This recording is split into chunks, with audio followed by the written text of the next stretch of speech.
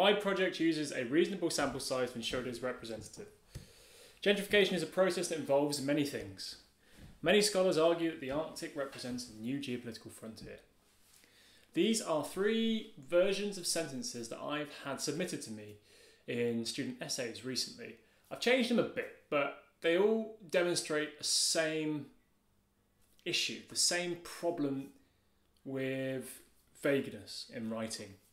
So vagueness happens when students don't want to commit either way to a specific point. So in the first sentence, it comes from the use of the word reasonable.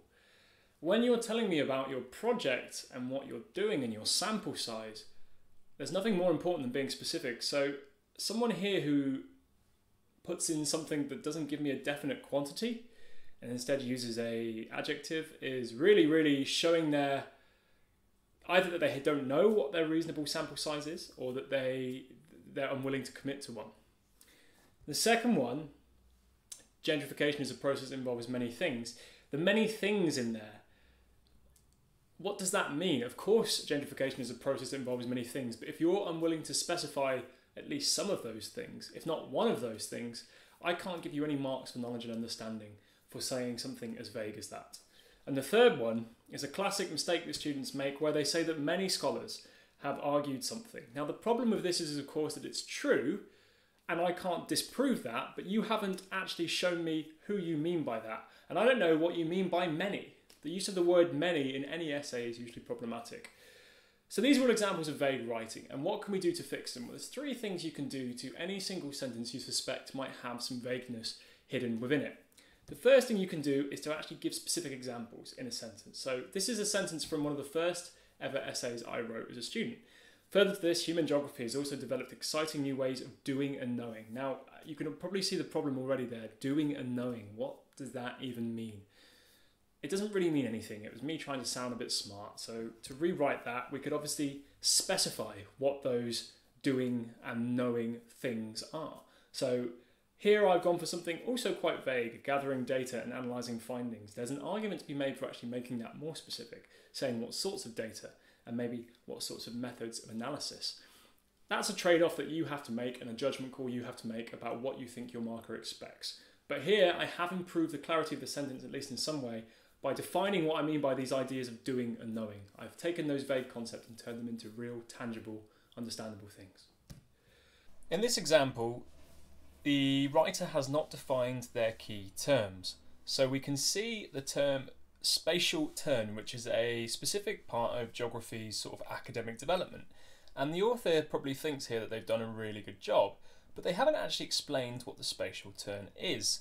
And I can't give marks for knowledge and understanding if you don't demonstrate to me what that is. Now you may well know what the spatial turn is, but you do have to actually tell me. So the author here could improve the sentence by giving some more specificity about that term. And here you can see I've just added it at the end of the sentence. Now it might be the case that they go on to explain it in the next sentence, but here I'm assuming they don't. So just by adding a little bit more detail that shows you understand what that is, the marker can then give you the marks for knowledge and understanding.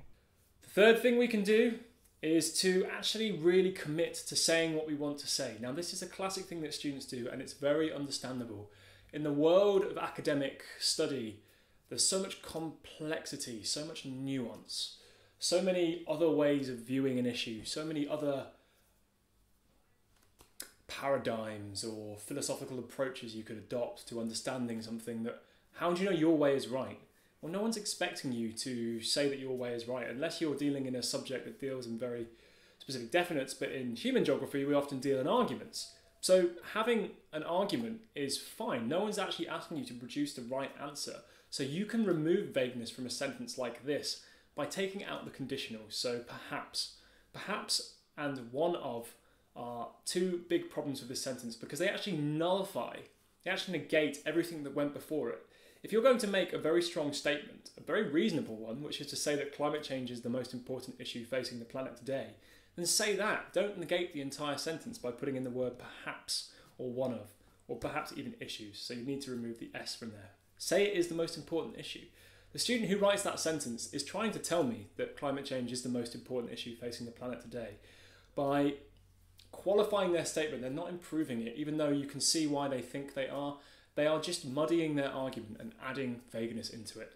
Make sure you are doing your best to remove vagueness from your writing. Good writing is specific and it's confident, and vagueness is the enemy of those two characteristics. Thanks very much for watching, and I'll see you next time on Remarkable.